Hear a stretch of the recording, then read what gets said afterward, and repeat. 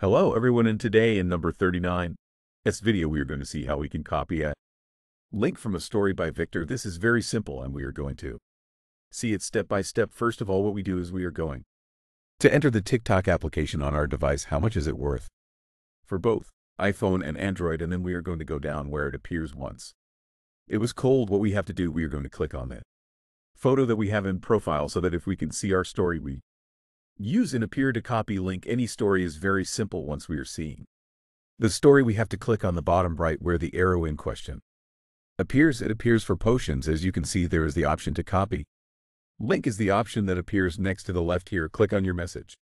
It says that we've already copied welding and we can paste it or save it wherever we want. This is all. Thank you for watching this video and see you in the next one.